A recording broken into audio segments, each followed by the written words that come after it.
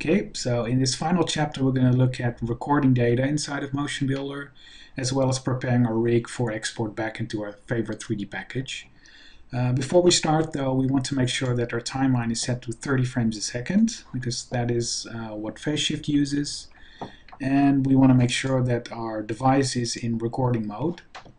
So once that is done, we can go into the timeline and hit record on the timeline. In this case, I just want to override the current take because there's nothing really in there because it's the first time we do it. And then I just can hit play and I'm going to do my performance.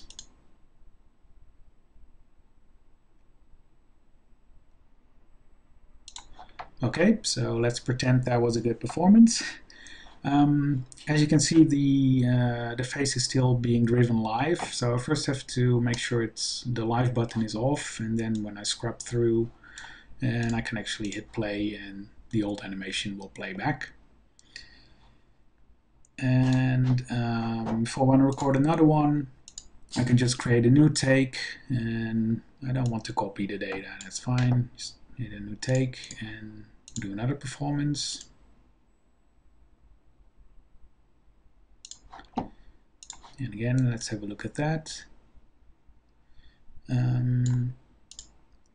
So that's it. Those are two takes that I'm happy with. I can save this out as an FBX file, but in order to use this in your 3D package, we first have to make sure that we plot the actual data, because now the data is in the device and it's in the character phase and in all the properties, etc.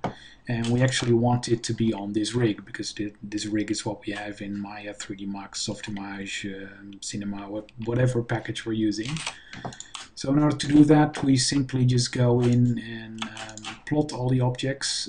So in this case, I had all the eyes, the neck, and the shoulder middle, as well as the head for all the blend shapes. So I'll just go in, plot selected all properties. Defaults usually are fine. Just make sure that we're using 30 frames a second, because that's what we set. And then we go to plot, and now if we look at the actual objects, you should see that it now has function curves on the actual objects, and the same should go for the shoulders, which contain the positions of the head. The rotations of the head should go there, and the eyes should also have data. So now I can easily export this and save it out as an FBX file and then just import it in my 3D package. So that kind of wraps everything up.